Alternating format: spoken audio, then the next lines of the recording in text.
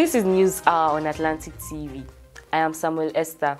On today's stories, 2023, no other party can defeat NNPP, says Kwankwaso. Senate threatens to arrest Finance Ministry officials over missing 113 million naira. We have confiscated counterfeit alcoholic drugs worth over 1 million naira, says NAFDAC.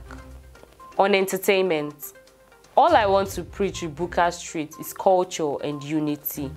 Funke Akindele. Presidential candidate of the new Nigeria People's Party, NNPP, Rabiu Kwankwaso, has boasted that neither the ruling All Progressive Congress, APC, nor the People's Democratic Party, PDP, can defeat the NNPP in the forthcoming 2023 general elections.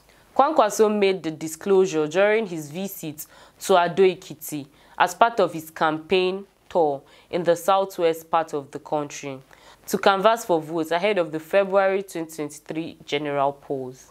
The former governor of Kano State recounted the achievements of his administration when he was the governor, saying such would make life more abundant for every Nigerian citizen if elected come 2023. He also noted that the dilapidated road network in Ekiti State and other states has affected security, economy and education of the country. Hence, his decision to contest again in order to make the country better. The Senate has threatened the Permanent Secretary, Ministry of Finance, Budget and National Planning officials with a warrant of arrest if the Director, Cash Department, fails to appear tomorrow to provide sensitive documents related to disbursement of service-wide votes and missing 113 million on salary adjustments for Joint Admission Board matriculation, JAMB.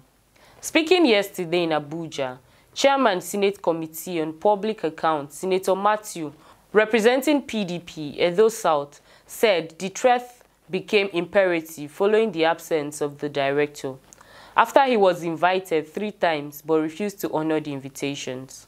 According to him, another letter was written to the ministry on December 8, 2022, on the issue concerning missing 113 million naira of salary augmentation for JAMB, but there is no response yet. The National Agency for Drug Administration and Control, NAFDAC, says it has confiscated counterfeit alcoholic drinks worth more than 1 million naira in separate rates in Onitsha and Aba markets. Dr. Christiana Esenwa, Deputy Director, NAFDAC's Directorate of Investigation and Enforcement, made this known in an interview with the News Agency of Nigeria on Tuesday in Asaba. She said the raids followed a petition by makers of Moet and Hennessy spirit drinks. The NAFDAC Deputy Director said before the agency's team got to the market, the perpetrators had gotten a tip-off and ran away from their shops. She, however, said that the task force recovered exhibits used in the production of the counterfeit drinks from the suspect shops. We'll go for a quick break. When we return, we look at entertainment news. Please stay tuned.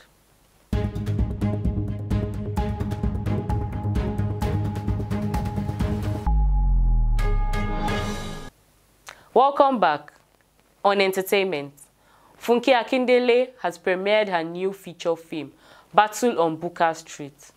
The new film was premiered at the Landmark Event Center on Sunday, December 11, 2022.